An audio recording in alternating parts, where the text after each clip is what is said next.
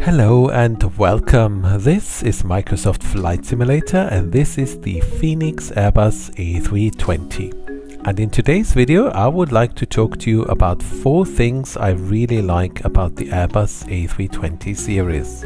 I've been flying the A320 now for a number of years and collected a few thousand hours on the aircraft, but still I marvel sometimes at the ingenuity that goes into creating one of these airliners.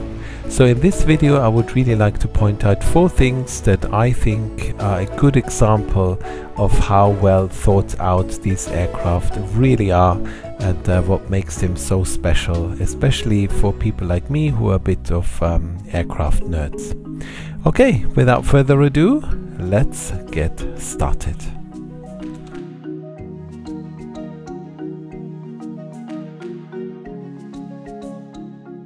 Okay, let's talk about the Airbus door. Not a very exciting item you may think, but actually these doors are incredibly clever. We could probably make an entire video just about these doors. But the thing I want to talk about in this particular video is something I've always thought is extremely clever, and I do not know why not all manufacturers have this. So whenever the aircraft gets ready to depart, the cabin crew moves this lever here from disarmed to armed. And basically what that means, the slide that's in here is now in the armed position.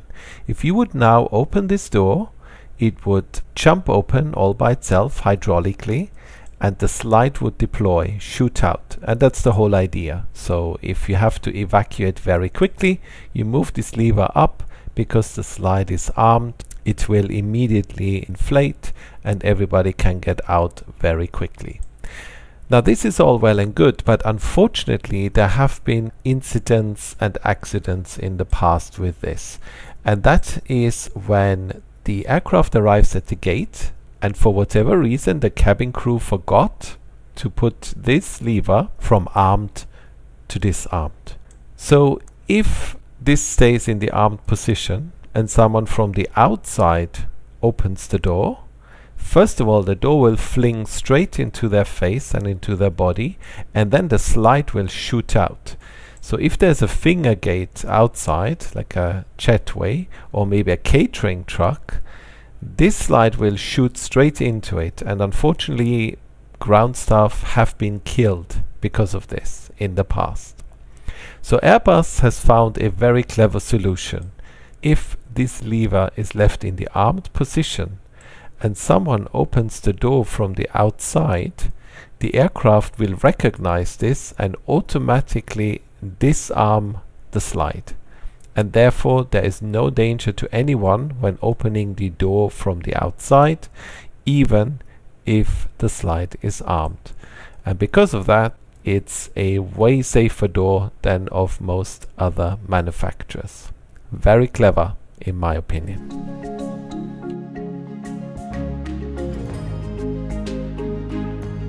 Okay, this next thing is a small detail, but small details is what I really like.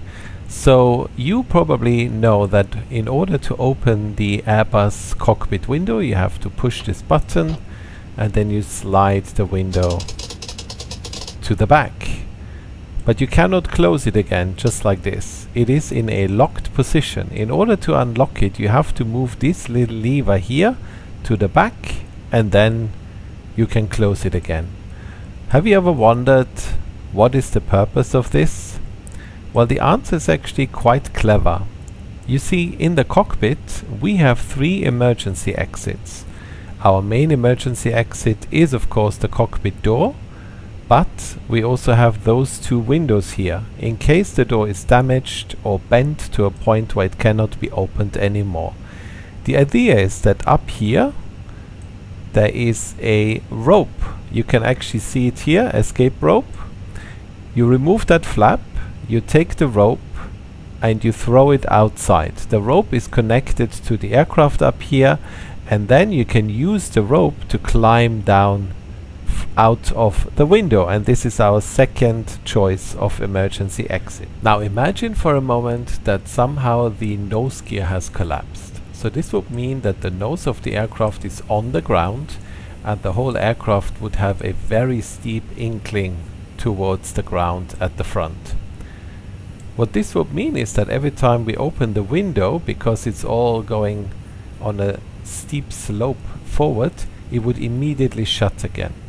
So we would somehow have to keep it open whilst climbing out of the window. And this window is quite heavy, by the way. And this is the purpose of this lock, to ensure that the window is always open regardless of the aircraft position. And that way we always have this emergency exit available to us regardless of what has happened to the aircraft. Very clever.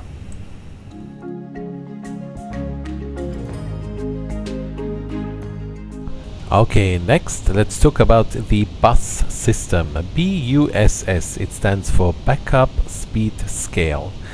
In my opinion, an extremely clever and useful feature. Okay, so let's imagine we're just flying along nicely here and all of a sudden we enter a ash cloud, for example, by a volcano. Or for whatever reason we have severe icing and we lose all our pitot tubes. So all of a sudden the aircraft no longer knows how fast we are actually flying. It cannot give you any reliable speed indication. We call this situation unreliable airspeed. And whenever that happens, the autopilot will go off, the autothrust will go off, and the flight directors will have to go off, and you're completely left on your own. Now most aircraft have a table on the side, down here in the QRH or in digital form, where you have to look for your weight, and then you look at a table that gives you a pitch and a power. And that's how you fly the aircraft. If you fly those pitch and power settings, you should be safe. Now the Airbus is actually cleverer than that.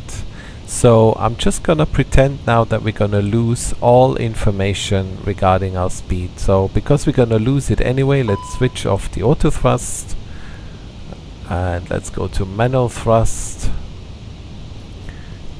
Autopilot off. Flight directors off.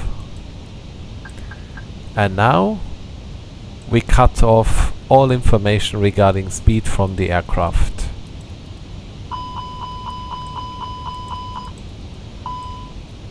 And as you can see, we now have this here. And this is the bus scale. So what the aircraft is doing now, it is using the weight and our angle of attack to calculate a safe speed range. So we don't need a table. This is essentially our table and it's pre-calculated by the aircraft. As long as you fly in the green, you are going to be safe. So in order to fly an approach, all you have to do is basically put the thrust levers into idle and keep the pitch the same. And when you reach the bottom of the green line, you put down the next set of flaps. So we are now clean, so we'll just go flaps 1 and watch what happens to the green scale. So flaps 1, and there you go. And now you can slow down further and go to the next flap setting. And that keeps you safe all the way down to the ground. And note that whenever we fly a turn, the scale shifts, because of course we have now changed the G-forces on the aircraft. So all that is taken into account. Fun fact, the altitude here is now no longer read by the sensors outside, but is now read by the GPS. You can see it here, it says GPS. So this is now a GPS altitude and you're actually flying an angle of attack and not a speed. And as long as you keep in the green, you're absolutely safe, even though you have no way of knowing how fast you're actually flying. Very clever system, not installed on all aircraft, by the way. This is a optional extra. Luckily my company has it and we use it in the sim and train with it in the sim and fly approaches. So yeah, really clever.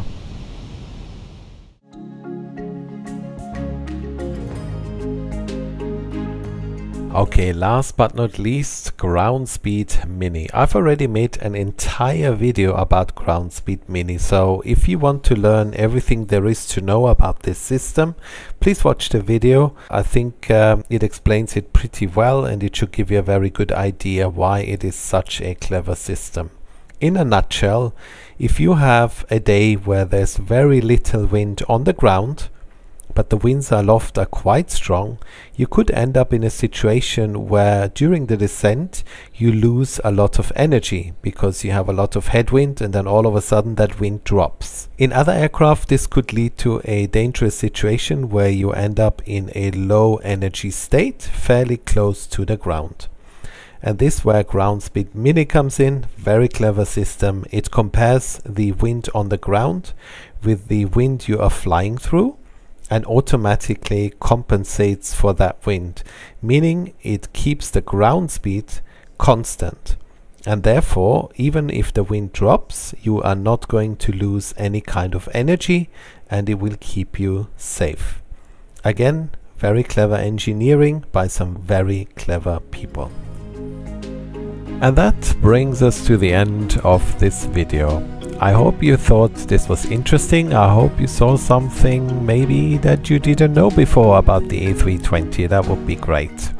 In any case, thank you very much for watching. If you want to find out more about the aircraft, I have an entire series about all those nerdy, geeky details. So if you love that kind of stuff, have a look through the playlist. Maybe there's something you're interested in. Alright, thanks for watching, and I'll hope to see you in the next one. Until then, all the best. Bye bye.